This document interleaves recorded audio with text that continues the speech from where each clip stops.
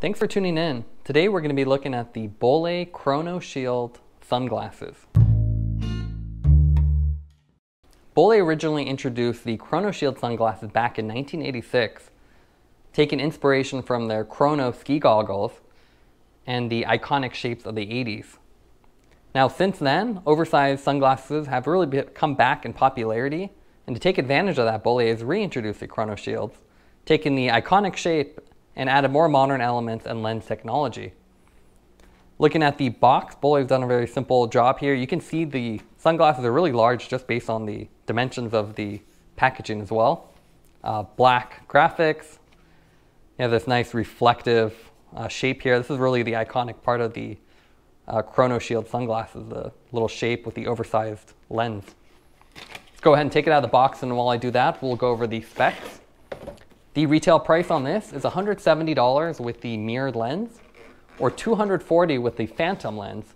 The phantom lens is a light adaptive lens that is a multi-category lens that can work in both low light and high and bright conditions as well. You also get, inside the box, you get the brow bar. This is a little foam piece that attaches with these little tabs. This adds a little bit of comfort when you're wearing the sunglasses and will catch a sweat before it goes in your eyes. You have a removable lens with this, so you can swap them out easily just by pulling down. Vented lens, these are the clear green phantom, and you can see here on this lighting condition has a slight light green tint to it, and in this condition it's pretty transparent as well. When you go in the sun, this will darken up. You have Thermogrip padding on the temple, so you can see it's nice and flexible. You also get the Thermogrip nose pads with 3 adjustment points, so you can really dial in the fit pretty easily. You can see here the brow bar if I simply attach it here with the little tabs. It'll just click into place and give it a little more aggressive look as well.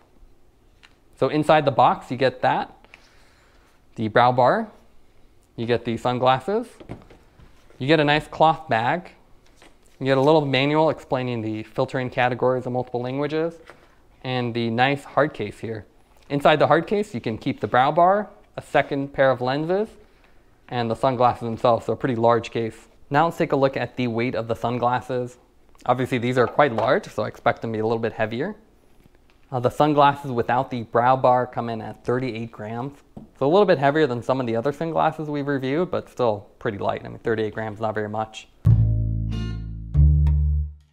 Now let's take a look at the fit and finish of the Bollé Chronoshields. Now at this point, oversized sunglasses have become really common in the marketplace. It seems like every brand has their own variation. What stands out about the Bollé Chronoshield is that it's actually a reproduction of their original. So they're really bringing back an old style retro sunglasses and modernized it. Now these are full frame designs, so you can see it goes all the way around. And it really echoes some of the original shape from the 1986 model. And it looks like an actual ski goggle just because of the size of this. It's kind of ridiculous just how large these are. If you were to compare this to a standard sunglass, it would kind of end here. But with this, it's really double, triple the size. Now with the updated design, they've really brought back, they've kept the iconic shape, but they've brought more modern elements to it. So you can see the frame itself is a matte plastic with sharp angles here. So you have sharp angles on the side, combined with the venting here. It gives it an aggressive look. On top with the brow bar, it also extends the frame up a bit, which gives it a little bit more aggressive look as well. I typically ride without it, as it's a little bit bulky, but if you're someone that sweats a lot or you want to wear it in the summer, it's a really nice feature to have.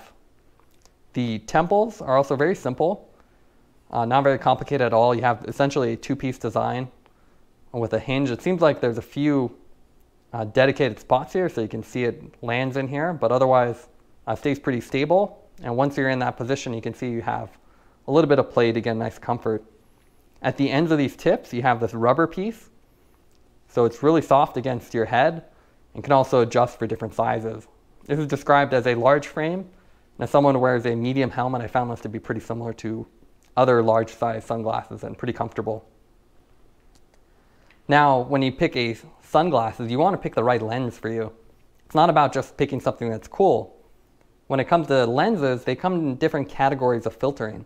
everything from 0 to 4, where 0 is essentially a clear lens that you can see right through, all the way to 4, which really lets very minimal amount of light transmission through the lens, and that's really for high brightness situations. Traditionally, sunglasses come in category 2 or 3. For cycling, those are general purpose, and they work pretty well. If you ever had a category 4, you know they're way too dark. Unless you're in midday, really bright conditions, they're just not very usable. So you'd have to swap them in and out. Now, what's cool about the Phantom technology is a multi-category lens. So with this light green Phantom, you get a category 1 to 3 lens. And that means it ranges from 9% light transmission to 66. So it's really impressive. That means you can ride in low light conditions like early morning or after sunset, and then ride in the bright weather as well. So if you have a lot of microclimates or you're on a long ride, you don't really need multiple lenses. Now let's do a little comparison against other sunglasses on the market. First, let's start with a pair of Oakley's. This is a standard prescription lens, and you can see a much smaller frame, more traditional. Putting them side by side, you can just see how ridiculous these oversized sunglasses have really become. You can see where the nose piece ends on both sunglasses. With the Chronoshield, it extends another inch or two, so a lot wider field of view, and overall just much bigger in every single dimension. So you get a lot larger field of view, a bigger lens, and more protection against the elements. It really makes you wonder how you go back to a traditional lens, because the oversized it's really nice to ride with. One sunglass I've usually ridden with is the Oakley Radars. These were actually fairly large. They had an XL version. This is the standard version. Again, putting the nose pieces side by side, you can see how much it extends out wider and further down as well. So much bigger field of view again. You won't really see the edge of the lenses, and you got a lot more coverage.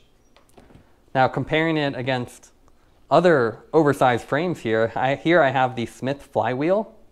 This is a sunglass we recently reviewed. Pretty similarly sized actually. You can see the lenses extend almost the same place, equally far down. With the Smith Flywheel, you get a little bit more uniqueness as the top of the lens extends up, and it's a semi-frameless design with the bottoms being open. Personally, I found riding with the bottom edge here, it's actually visible when you look down, and I've just gotten used to not having it, so I do like having a semi-frameless design versus a full frame, but it's something you can easily get used to. But again, with the oversized sunglass frame design, it's kind of almost become ubiquitous and almost a little bit ridiculous, especially when you put it side by side with standard sunglasses. We can also compare it with the Bollé light shifter. This is another new model from Bollé. You can see they're both large, but not nearly as large. I like the light shifter compared to the Chronoshield for something you can actually wear around town or when you're off the bike, as I feel a little bit self-conscious riding with such a big one. But you can see putting these side by side, equally large, semi-frameless with the bottoms open. But it's really hard to match the Chronoshield. You can see compared to the other sunglasses, this really just stands out. Equipped with the Phantom lenses, the Chronoshields offer an impressive range of light transmission that lets you ride in low light conditions as well as full sun without having to swap lenses. And with the large frame size, you have a very impressive field of view that lets you see everything around you in a very immersive way. Our only complaint is that with the full frame design, you do see the bottom of the frame only when you look straight down, which is one reason why we prefer a semi-frameless design. Now let's give the Chronoshield the final rating. We're going to go over 4 different categories: the design, the optics, the comfort, and finally the value. In terms of design, the Chronoshields are polarizing. They're a large retro modern design that not everyone will like. However, on the bike, I think they're a great fit. They sit right up against your helmet and have a very sleek look to them. Optics, I'd give it an A. The Phantom lenses are very impressive. With the wide field of view and the light transmission range, you can really wear them in a variety of conditions.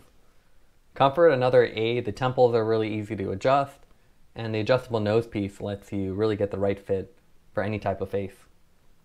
Value-wise, we'd give these a B+.